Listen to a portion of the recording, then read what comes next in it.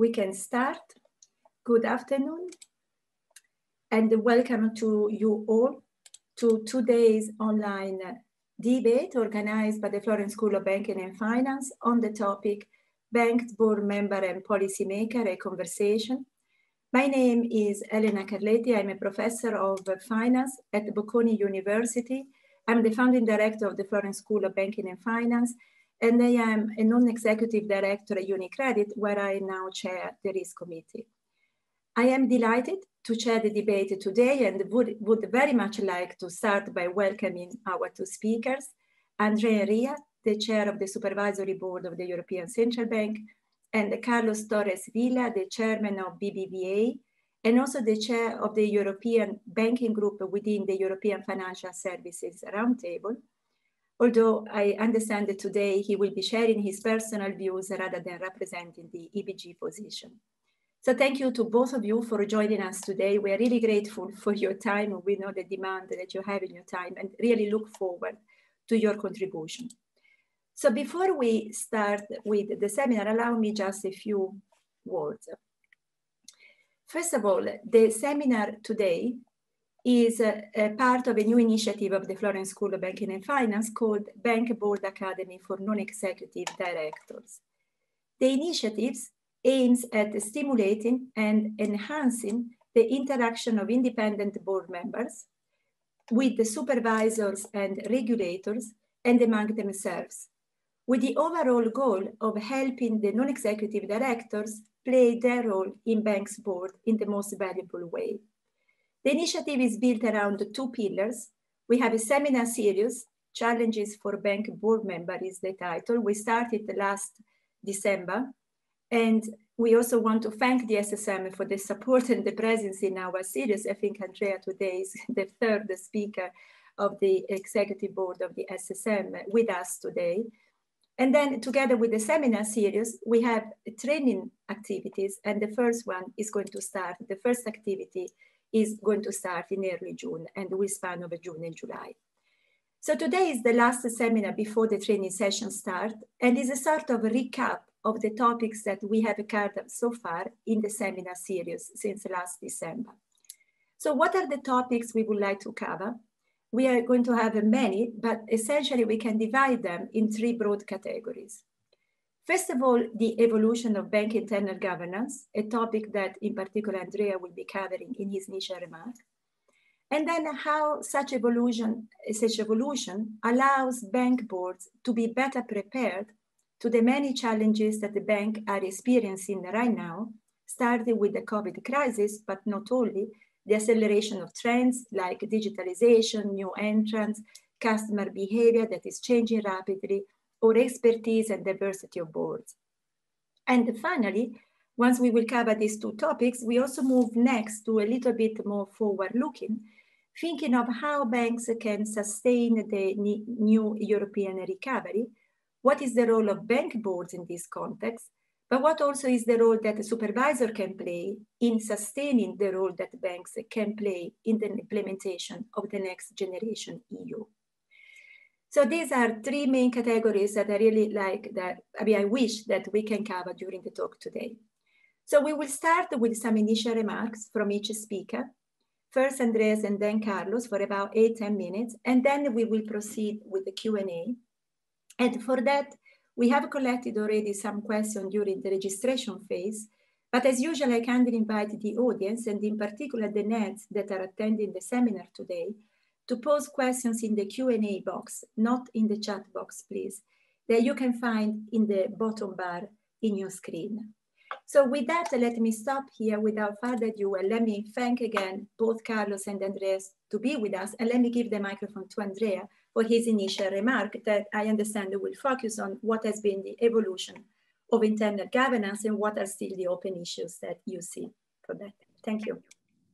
Thank you very much, Elena. Thanks for inviting me. It's a great pleasure to be here today, also because, as you say, you have been quite supportive of this initiative, the Bank Board Academy. We're keen to, support initiatives that can strengthen the governance and of European banks. And there are many challenges, as you said. COVID-19 is one, but I'm sure there will be more also when COVID hopefully soon will be gone to be dealt with by banks boards. To steer a bit the conversation, I will talk about, as you mentioned, about how banks' internal governance has developed in recent years, and I will try to highlight some areas where we still think that improvements are needed, and discuss the supervisory tools that we are trying to deploy to encourage banks to further improve the effectiveness of their boards. Of course, sound governance and strong internal controls are crucial for fostering responsible decision-making at banks and mitigating the risk that they face during normal times, and also even more so in times of crisis. And as part of our ongoing supervision, we encourage banks to have clearly established lines of responsibility, adequate risk management, effective controls, and checks and balances at every level of the organization, starting, of course, with the board, where non-executive director plays a key role. As supervisors, what we have observed in the last few years is that bank boards indeed have improved from our, of course, perspective. They've become more aware of their role, of the impact that they have on banks' activities and culture. I like to believe that also the enhanced clarity that the ECB has given on the supervisory expectations, on how we expect the boards to behave, has been helpful to focus the attention and to steer to some extent also this journey to improve and to raise the bar on governance. Let me give you some example.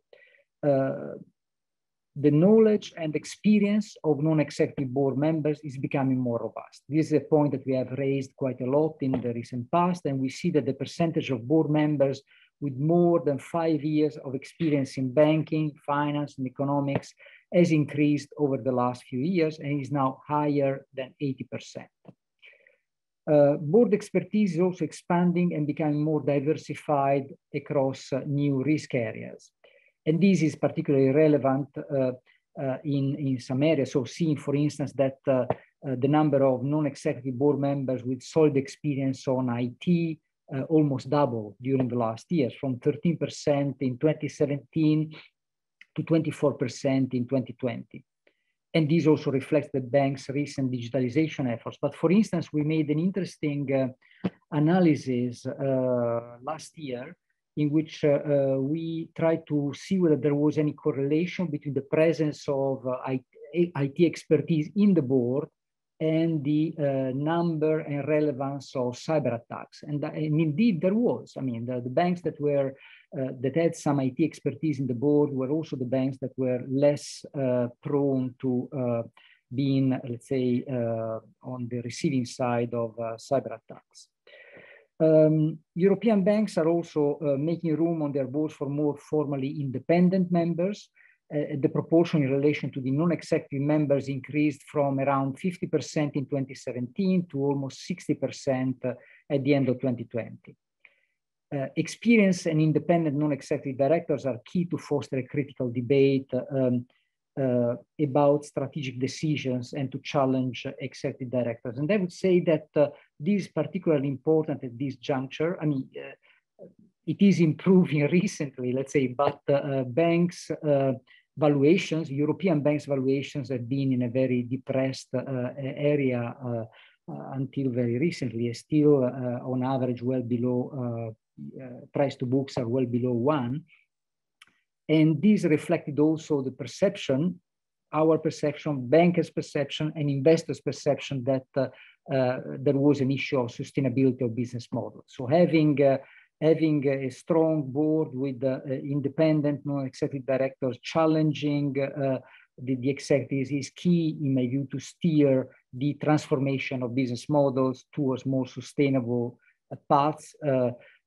Focusing on the core areas that are generating revenues, reinforcing the need to become more cost efficient, which has been also a big issue across many banks in the banking union, and also maybe identifying areas to exit because they've been non-profitable for a long while. Of course, non-executive could also play an important role in driving, the attention of executives towards the need to invest in digitalization, properly manage climate-related risks, and considering also consolidation as a possible option. As we know, there is quite some excess capacity in the European banking sector, so having attention also to these options is important, again, to strengthen the sustainability of business models.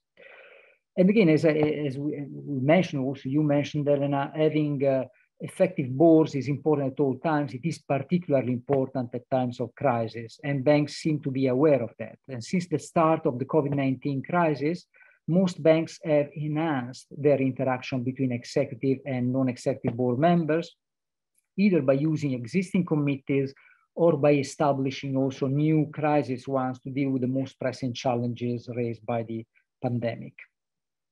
And in general, good governance has paid off well. Banks with strong governance have been quicker to reprioritize projects and make good use of digital opportunities to adjust their strategy as required. Unfortunately, of course, and despite the progress that I just mentioned, the oversight capacity of boards in many banks is still not strong enough. In particular, the area of focus for us is the capacity, the ability of non-executive board members to really challenge directors, not only in relation to corona-related topics such as credit risk management and capital planning, but also on longer-term topics that will ultimately determine the sustainability of banks' business models, such as climate risk, digitalization, and information technology and cyber risk. Although the proportion of formal independent board members has increased on average, it remains still too low in some banks to ensure sufficient oversight. And this might hamper the quality of the debate regarding executive decisions during the pandemic and may damage also the effectiveness of future decisions. Another area where progress can still be made is diversity in the composition of bank boards. Around a fifth of Euro area banks have still not implemented either a diversity policy or diversity target, while those that have still have a long way to go in terms of implementing this policy. Furthermore, women still make up less than a third of European bank non-executive directors and only a quarter of bank executive directors for the significant institutions supervised directly by the ECB. With all the widely documented benefits of diverse boards and that diversity brings to any organization, this is of course a matter of concern and one that will encourage progress in the coming months and years. On our side, our joint supervisory teams will continue to assess the effectiveness of bank boards, both in terms of their composition and functioning, as part of the supervisory review and evaluation process. Now, in close, the third block of what I want to say today, it concerns our own fit and proper processes. To support banks in addressing the shortcomings that remain and take all the challenges ahead, the ECB is upgrading its guide on fit and proper assessments. And we try to further clarify our expectations, what to expect bank board members to have, what we expect in terms of diversity, so that we can, try to provide clearer guidance to banks in their internal recruitment and assessment process. The guide will be, the revised guide will be submitted for consultation soon. It has been approved by the board. We are now fine-tuning the last details, and tries to clarify exactly how we run this delicate process. And of course, I will come to that in a second, that we are in the rather unfortunate position to have to apply very different national regulatory frameworks on fit and proper. It's an area where we have the directive, not the regulation, and where the national implementation is very, very different. but we are aiming to increase in any case the consistency and level playing field of our analysis and of the outcomes of our fit and proper assessments, which is crucial, I think, to have really a common approach for European banking supervision. We will devote more attention to assess the diversity within boards and the ability to deal with emerging risks. Regarding gender diversity, we are striving to make sure that the existing national frameworks and internal rules for the enforcement of gender quotas are taken as part of the fit and proper assessment and ongoing supervision. And regarding climate risk, and in line with the guide that we published on climate risk in November of last year, we will encourage also banks to consider climate-specific skills and expertise when recruiting members for their boards. As I mentioned before, again,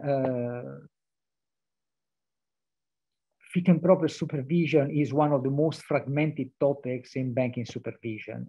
We have very different national frameworks in terms of both the way of assessing ex ante versus ex post, the timelines which are given for the assessment, when there is a timeline, sometimes there is even no timeline in national legislation. So we are always trying to struggle with the implementation of very different rules.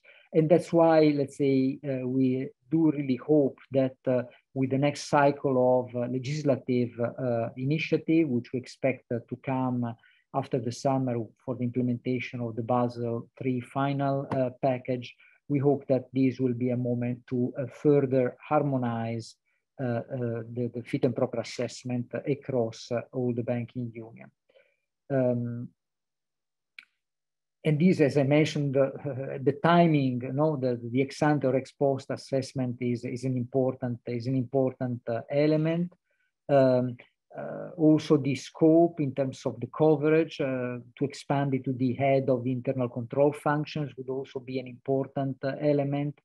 And we would also like to see a reinforcement of the bank's responsibility for implementing adequate internal suitability policies and processes at group level for the group as a whole. So let me conclude here.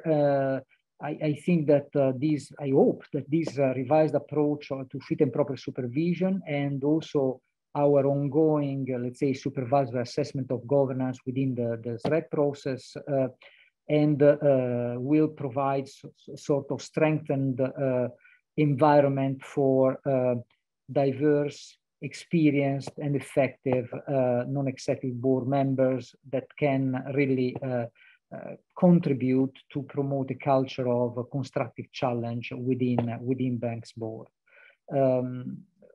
This is very important to tackle the difficult challenges which are ahead of us in the fallout of the COVID-19 pandemic in banks' balance sheets and business lines, but in the longer term also to tackle the challenges which have to do with climate, environmental risks, digitalization, cyber risk, and so on. And of course, the dialogue between bank non-executive director and supervisors is also key to ensuring a mutual understanding, which is why I also welcome the opportunity today. Thank you. Thank you, Elena. Thank you to you all. No, thank you, Andrea, for these interesting initial remarks. I would have already lots of questions, but I will try to refrain myself. Just one maybe follow up to what you said before we go to Carlos, because he will also be touching upon some of the issues that you have touched. But one of the questions that were submitted in the registration by one of the attendees concerned the independence of NEDs, on which you spent quite some focus on your remarks. And in particular, what do you see are the key challenges to evaluate the independence of a non-executive director? Because, I mean, one thing is on paper, and one thing is then effectively during the life of the mandate. So how do you think we can evaluate the independence of an NED?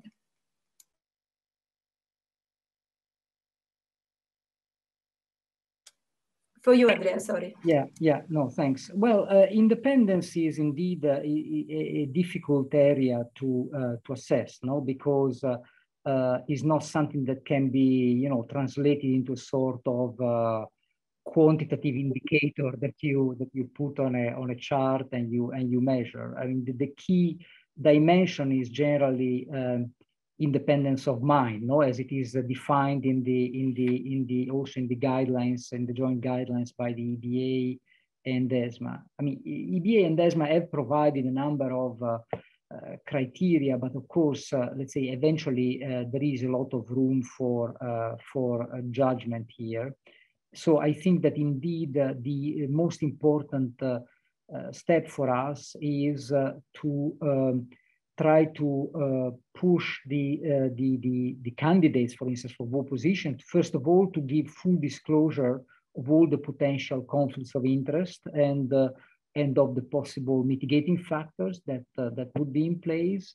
And then the most important step for us is the interview that we run with the board, with the candidates for the positions, to really check and challenge these type of self-assessment that candidates themselves are making. So that's the key focus for us in terms of assessing the independence. But of course, you know, it's as usual, the proof of the cake is in the eating. So sometimes it's very difficult to have an effective scrutiny ex ante, but we do the best we can with the tools we have. Okay, let's now move to Carlos. And I think the question that we posed to you for the initial remark was very much on how this evolution of internal governance that Andrea touched upon has helped the banks, or will help the banks going forward, or also now in tackling the challenges that the banks are experiencing. Please. Thank you. Thank you. Good morning, everyone, and thank you for joining. And thank you, Elena, for inviting me to participate in the seminar. Thank you also for not posing the question on how to assess independence to me. I was fearing for a minute, but I'm glad that Andrea took it. Thank you also to you, Andrea. It's a pleasure to be joined by you in the seminar. To your question, I would first say that we should be careful with generalizations. Typically are not good characterizations of reality necessarily. And I would start by pointing out that not all banks are equally prepared. And not all banks were equally prepared back in 2008. Although it's true, and I think Andrea did a great job of going through things we've changed. We learned a lot. We made extensive changes. And as you said, Andrea, regulators and supervisors clearly raised the bar. And as a result, most banks today are better prepared in many respects. We have more focus on the customer. We have leaner structures, less overcapacity. For sure, we have strengthened capital levels. And no doubt we have stronger internal governance. And this stronger internal governance leads to better decision-making, higher quality decision-making at the board, but also at the executive levels. And it leads to better management and better mitigation of risks. Just before I tackle the future, I would highlight some of the elements of governance that have improved in my experience, that have to do with clarifying how the organization functions and how to mitigate the concentration of power through checks and balances, robust checks and balances. So internal regulations and explicit policies, clear allocation of duties and responsibilities across the organization, effective controls, and most importantly, I would highlight the culture and some tangible elements that enable proper decision-making, which is really what governance is all about, and promote the adequate challenge from the board. And things like improved procedures, improved documentation, committee interaction, and board composition. Andrea was talking about skills, diversity, how important that is. And I think in all of those counts, banks in general have made great strides. And the response to COVID has been a good one, I believe, and it's quite indicative how banks have been better prepared and how that better response has enabled us to be part of the solution. We had a major crisis, the health and then economic, and we responded quickly to this very challenging situation. We kept providing an essential service. We kept supporting families, businesses, SMEs. We gave liquidity, alleviated the burden with some deferral programs, also thanks to government support programs. So we were able to do that because of financial strength. Also having a proper internal governance, I believe, proved critical to manage the crisis successfully. Certainly it was the BBVA. We very quickly set up in record time a network of war rooms to deal with all of the issues that had to do with the crisis across all of the countries where we operate in a very coordinated way to manage health issues, operational issues. And these war rooms and the network of war rooms kept a constant dialogue, first with the JST, and of course there was a lot of scrutiny and focus on how we were responding, but also with the board, frequent reports to the board of directors as needed. We had adopted and adapted we adapted how the board met and the committees as well in a very rapid fashion, increasing the frequency of the meetings and with reinforced reporting covering the most relevant topics. So the state of the crisis from a health perspective, continuity plans, which became very relevant, technology and operational continuity plans, review of the macro and its implications given the major shifts and the volatility in GDP that we were witnessing, unprecedented. The big activity in regulatory development, so rapidly shifting environment, new rules everywhere, government support programs, the federal programs, all of that. And then, of course, to sum it all, the monitoring of the impact on the business. At first, it was focused on liquidity, very quickly, credit quality, as well as the P&L and volumes. And here the board committees, in our particular case, particularly the risk committee and the audit committee, which are made up mostly of independents, played a key role in the process. I would also highlight the role in our particular case of the Technology and Cyber Security Committee of the board, which was created in 2016 to guide our technology strategy and to monitor the cyber risk. It's 5 directors, 1 executive and 4 independent. All 5 have extensive professional background in technology, and their knowledge and their expertise in that field have proven to be essential in general in our road to digitization. And as Andrea pointed out, this is critical, but also specifically in particular to support the board during COVID on matters which were key for continuity with this massive remote working and increased cyber risk and also increased fraud risk. So for all of that committee proved essential. So that's the past. And sorry, maybe I took too long, but looking ahead, which was your question, after this very demanding year and despite the high uncertainty we still have, we look to the future with optimism.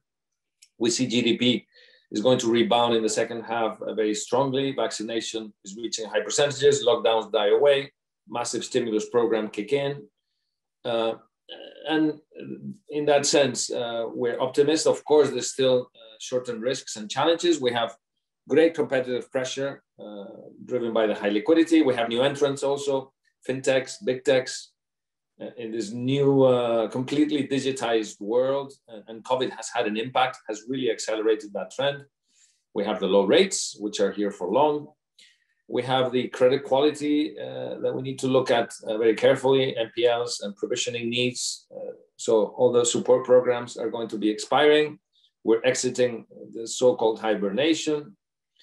So things are looking good because the economy will rebound. We have a lot of provisions that we made last year. The base case, I believe, is a good one, but this is clearly a challenge that requires close oversight.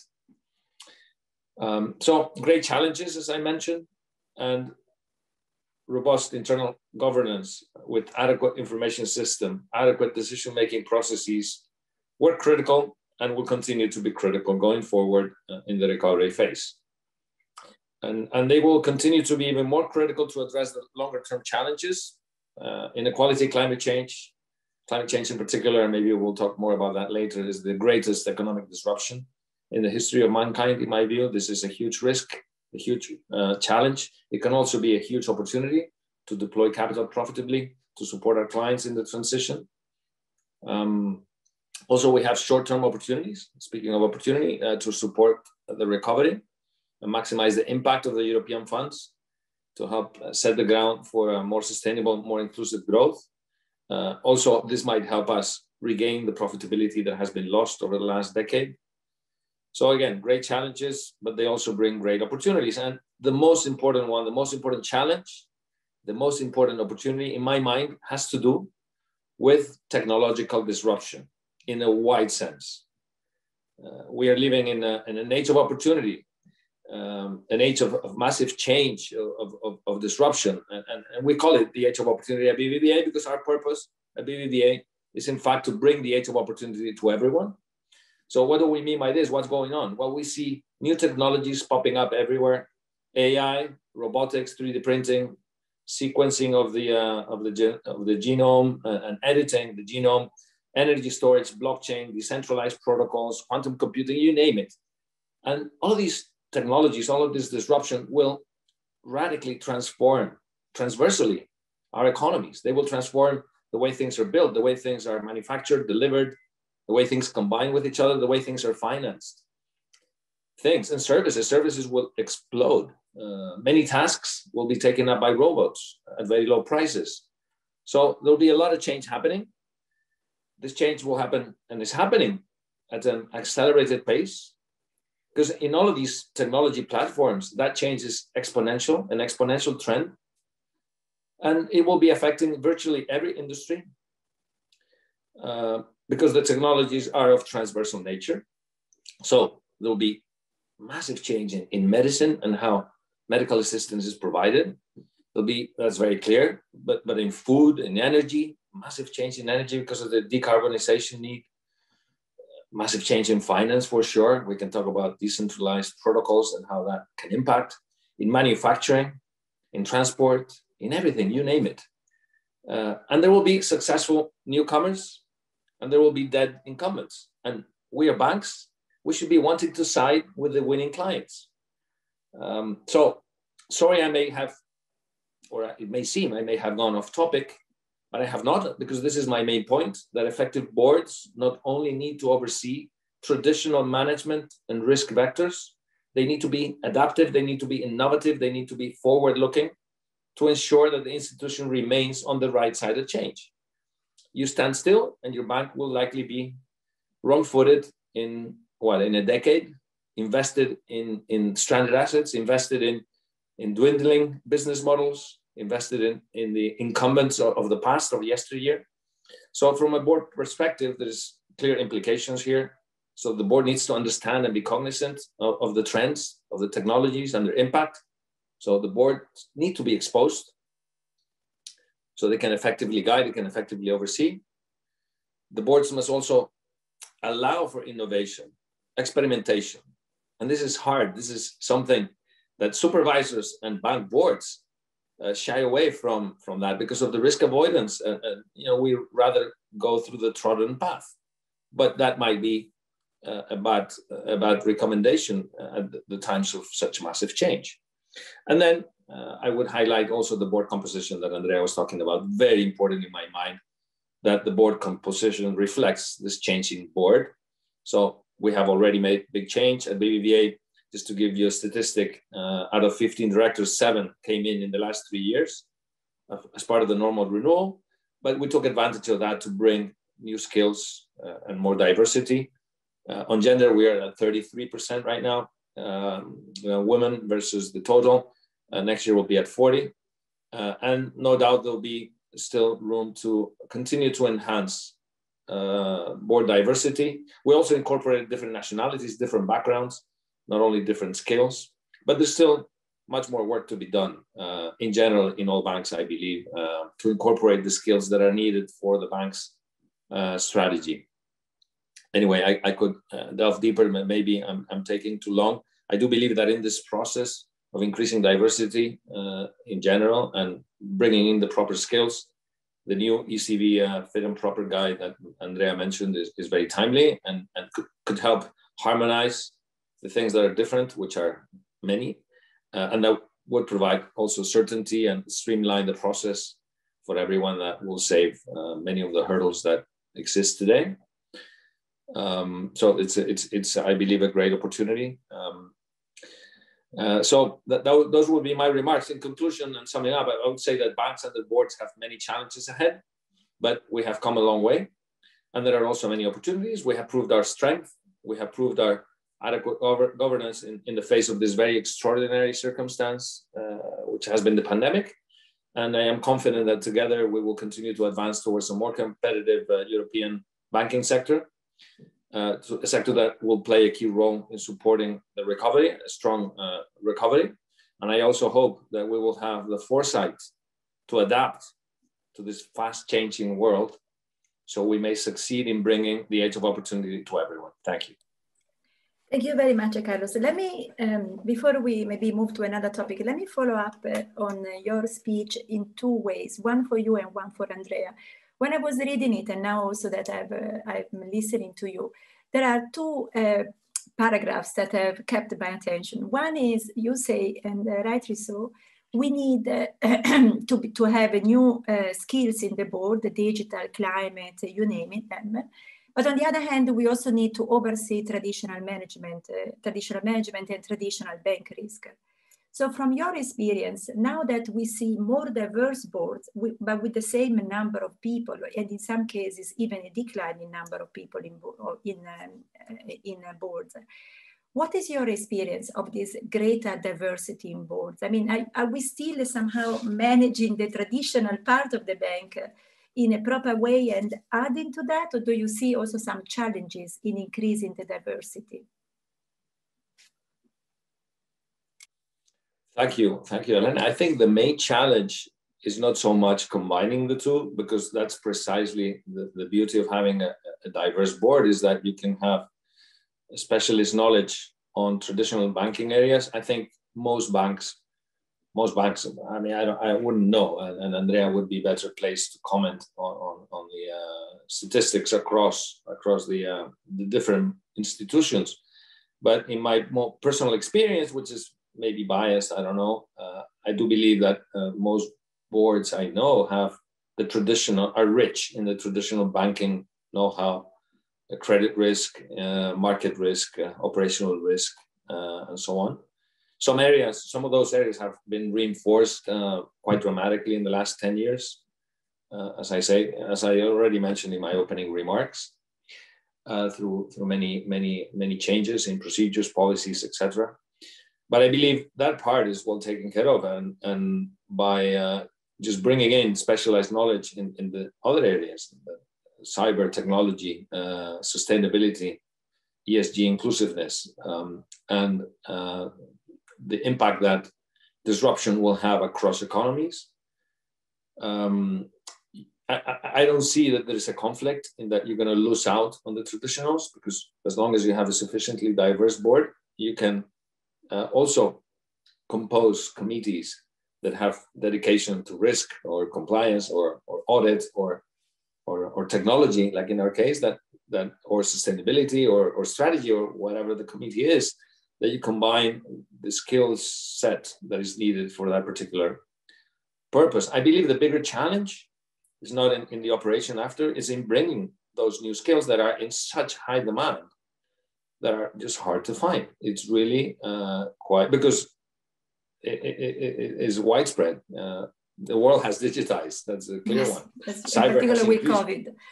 And it's very hard to find board member candidates that can dedicate the time, that have the right skills, and have the experience also to serve in boards of a large institution, and then that they will accept the job or the position, I should say, because of the high demand. Yeah, no, absolutely. So let me, I see that there are already quite a number also of questions in the chat, but maybe let me pose one question to Andrea before we move to the chat question. One other part mentioned by Carlos, it says, it also means boards must allow for innovation, experimentation, something hard normally for a bank and for supervisors, because somehow we all treasure risk avoidance and the trodden path. So what I guess I'm asking to you is, how do you see this from the side of the supervisor? I mean, you were referring before to the importance of the sustainability of bank business model, in particular in the longer term. So that, and with all the challenges that Carlos talked about and that we know, banks will have to somehow change some of the traditional business lines, you know, that they are used to. And that will call for, indeed, experimentation and for, I wouldn't say more risk, but thinking a little bit more out of the box, if I may say it in this way. For example, also digital investment, they may also take longer before actually you can see the results of such strategies, the new strategies that the bank will entail. So what do you think is the role of supervisor in this? Do you think the supervisor can help banks in thinking a little bit more out of the box, or what do you think the role can be? Well, I think it's a misrepresentation of the supervisor as considering that we always want everything to stay as it is, not to change, because change is risk. No, I mean, to some extent, if I can convey, let's say, if I have to sketch a picture of what I saw when I joined the supervisory board of the ECB here in terms of the banking landscape, my greatest concern was that I saw many banks that were just, complaining about negative interest rates, low interest rate environment, and basically waiting, that a change in the monetary policy stance would have created a widening of the net interest margin, regenerating some room for profitability. And we have been pushing actually banks quite a lot also in our analysis of business model to take self-help measures, so to start dealing more radically with cost efficiency issues, to deal more radically with refocusing of the business model, and indeed with investments in digitalization and addressing issues, shortcomings that we have identified as supervisors in their IT system. We have been actually pushing very much for change in all these areas. So having boards more aligned with this necessity for change, I think, is something that as supervisors we would welcome. This is important to restore profitability for banks, and profitability is good also from the supervisory point of view. I mean, if a bank is not an attractive investment proposition, is a bank which has difficulty in raising capital in time of need in the markets, and it's something that for us is not good. Of course, let's say there is an issue of balance. I mean, when you innovate, you also need to choose the timing in the appropriate way. I mean, so you need to be. There is always, as you say, an amount of risk, and this should be judged with let's say, with balance, in my view.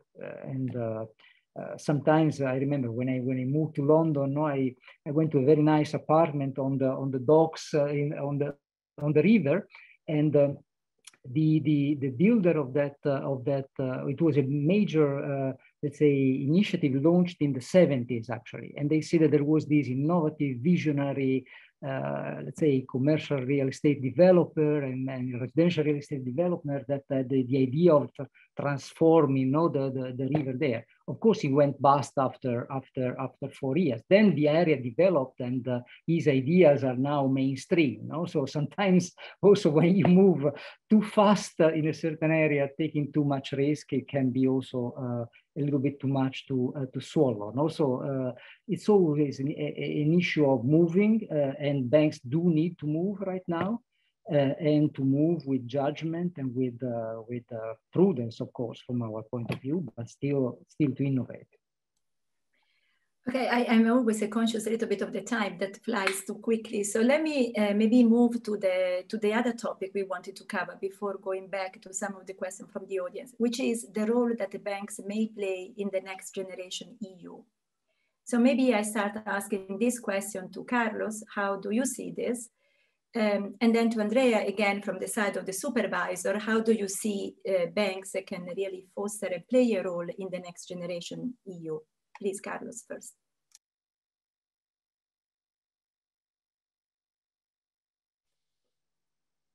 Sorry, yeah.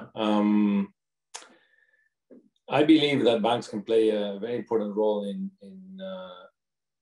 in sustaining the recovery and using the funds as leveraging upon them. No, I think in the past, since the beginning of the pandemic, we have stepped up to help our clients, to help society in general. I mentioned that already. And going forward, we will continue to play a critical role. And Next Generation EU is a unique opportunity to support economic recovery. It's a unique opportunity to modernize Europe, to modernize our economy, to modernize society, with this more focus on digital, on sustainability, on inclusiveness, with a more inclusive model, a model that promotes investment, long-term investment, job creation. And my view of Next Generation is that the public authorities, rather than directly investing the large amounts that we're involved talking about, could focus on defining the goals, the policy goals, and then setting the incentives and using the funds also to attract private investment. Because I think we need to maximize the multiplier effect with those right incentives to attract private investment. It is private investment that is, by its very nature, well-directed towards activities that produce welfare. So in the long run, we do see a strong correlation that the countries that have higher private investment over GDP are the ones that have the higher growth in the GDP per capita. And this is across any cross-section of countries in long time periods. This is the explanatory variable, is investment over GDP, private investment. So I see that the focus of the funds has initially been placed on infrastructure projects, and okay, that's a role of the public sector, fine. But I believe that the funds should really reach in a much wider way, transforming all, especially SMEs, entrepreneurs, individuals. And for that, we need more of a broad spectrum programs and incentives to bring in private investment from those parties, and allocating the funding through an agile, competitive, transparent schemes. And here banks can play a key role. We can take advantage of our networks, our capillarity, our relationships. We can, because we have the reach for those programs to really be accessible to companies and individuals. Small, medium, the large ones have no issue in accessing everywhere in all regions. And we can also not only reach and provide the access, but provide advice. We can evaluate and analyze projects. And then we can amplify we can underwrite. So the assessment that we do is also with skin in the game. So it makes things straight, that the funds are well used. And we can amplify with financing. Anyway, I could give some examples how we're doing that at BBVA, given that it's still early times because Next Generation EU programs are being developed. But we're working, for example, on a rehabilitation of housing, which is a very clear opportunity to finance and with an end-to-end package solution to channel Next Generation EU funds to communities that can make this investment. And we can do the energy study, we can channel the funds, we can anticipate them with financing, and then we can get repaid with the savings from the energy bill. So those types of programs, also with auto dealers for the electric cars, etc. Anyway, in sum, big opportunity to modernize. The main thing in my mind is private investment, and banks can be critical in amplifying with private investment. Thank you. Andrea, what do you think is the role of supervisor in helping bank fostering the implementation of the Next Generation EU? Well, maybe, let's say that's a bit less visionary than the other things we have talked so far. But for me, the key function also of the banks in the coming months, I would say, is really proper, good credit risk management. Now, because what I see now is that we are now in a phase in which governments have been helping everybody, have been keeping everybody afloat. So if you look at the bankruptcies, there has been a total reduction in bankruptcies because everybody has been supported. And then you will have a big fiscal package that will support robust growth. But this package, rightly in my view, will be, let's say, focusing on certain initiatives. In particular, as we know, I mean, green, digital will be a strong focus of the public support of the fiscal package. So the recovery will be robust, but probably also uneven. So there will be sectors that probably will not come back from the crisis without casualties. So I think that the key function of the banks now is both to identify, you know, the counterparts that can benefit from the initiatives that will accompany Next Generation EU, and then support those companies and drive growth on a much more robust path.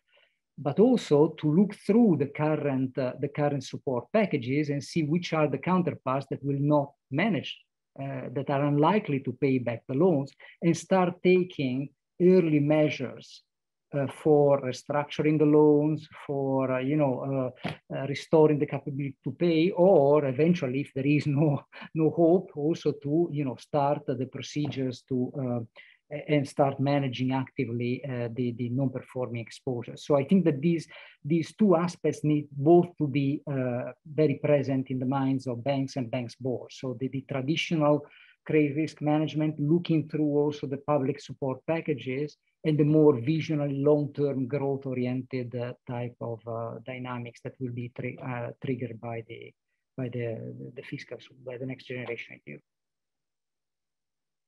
Oh, I completely, just Elena, if I may. Please.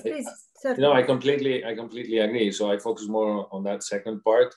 But as I mentioned also in my opening remarks, one of the key areas where I believe all boards should be concentrated is in very close monitoring of the exit from the hibernation, so to speak, that we have been in many economies by virtue of the support programs. And as those are exited, this uncertainty as to what's going to happen and how to, in an early way, manage the fallout. We're well provisioned, I believe, and all of our models show so, ours and in conversations with peers, but the uncertainty is so high that we don't know. So I completely agree with Andrea.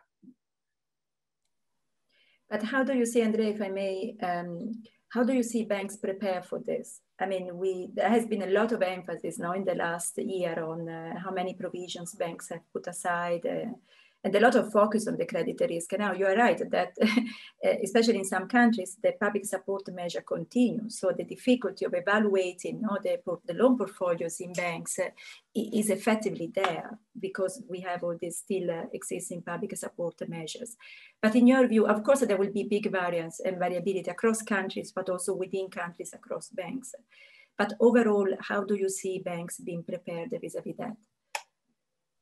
Well, this is a question to which is very difficult to answer, no? Because I don't see the banks. I see individual banks, and some banks are very good at doing it. Some banks are less good at doing it. So that's where we as supervisors are very much keen in differentiating across banks. So we are doing, I'm very proud of the work we are doing, our teams are doing.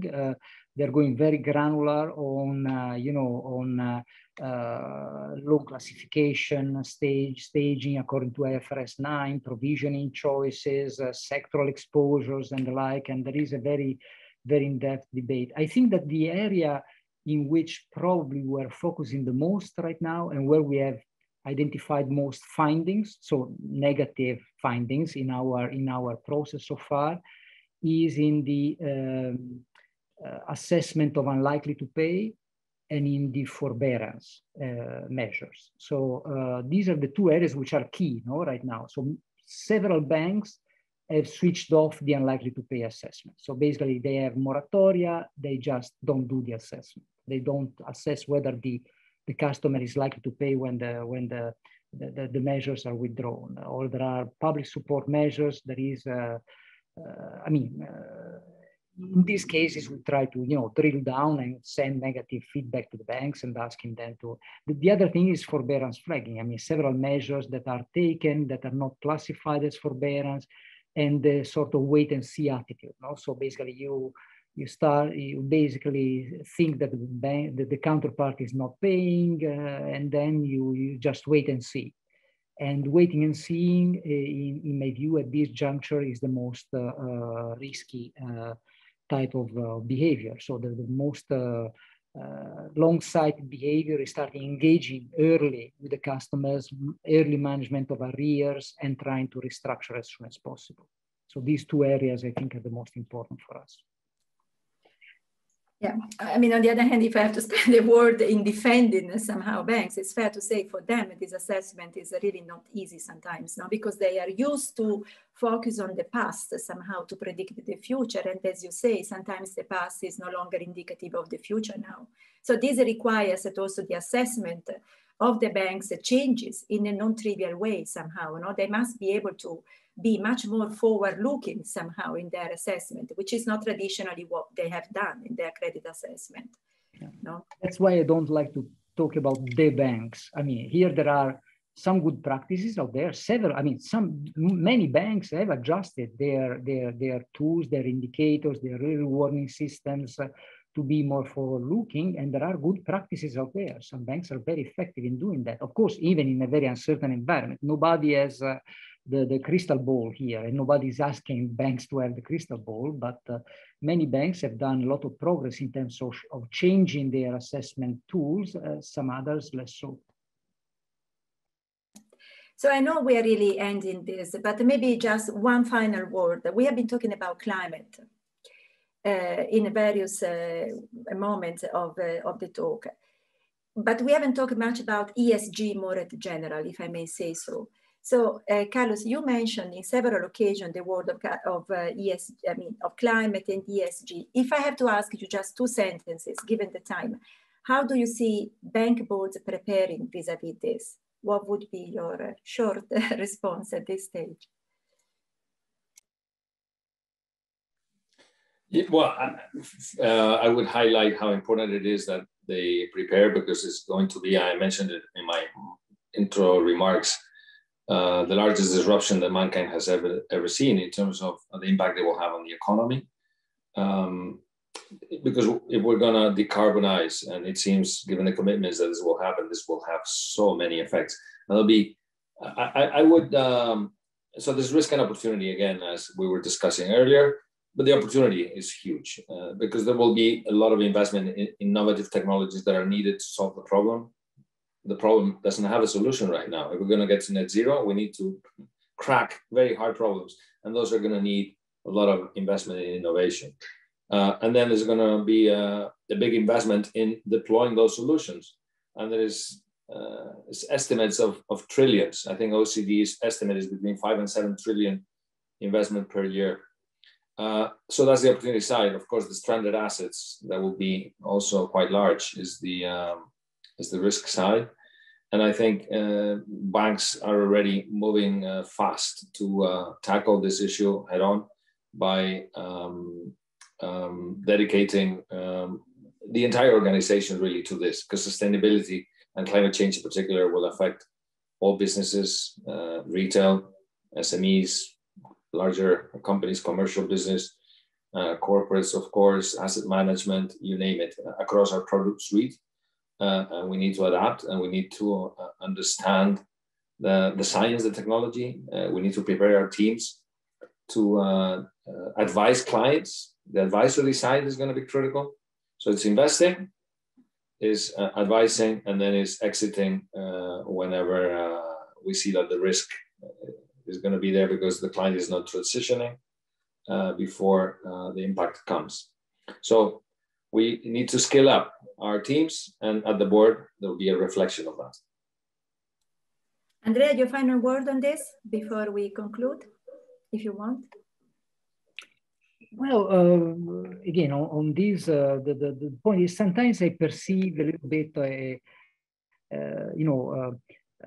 whenever I talk to banks, I feel this concern that ESG eventually will be translated into higher capital bar, no? And that eventually the concern is, there is low profitability, now ESG is coming, there will be higher requirements. So I think honestly that it is important that from every side it is understood that first of all, this is not a capital issue. I mean, there might be, of course, if there are excessive risks, it will be reflected in the capital framework as anything else, but it's not something which is raising the bar on capital by construction or by intention.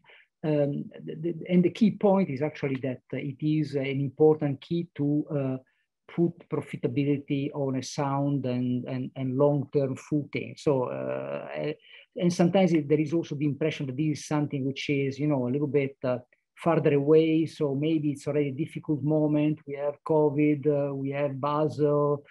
Can't we wait a bit? No. And the other point for me is actually these risks could be, you know, materialize in a long period of time, but we could have sudden acceleration. So it's important that we start factoring into this, into the risk management of the banks and the strategic perception of the boards. Also, these elements, the sooner the better. Okay, I know it's 2 o'clock. I don't really want to drag on your time anymore. Thank you very much for being with us today. Thank you for the support to the initiative and for the conversation. And I hope that there will be other ways to meet you again. I mean, also Carlos in particular, given that he's the newcomer to the Florence School of Banking and Finance. And thank you to all attendants for having been with us. Thank you and have a nice day. Thank you. Thank you very much. Thank you. Bye-bye. Bye-bye.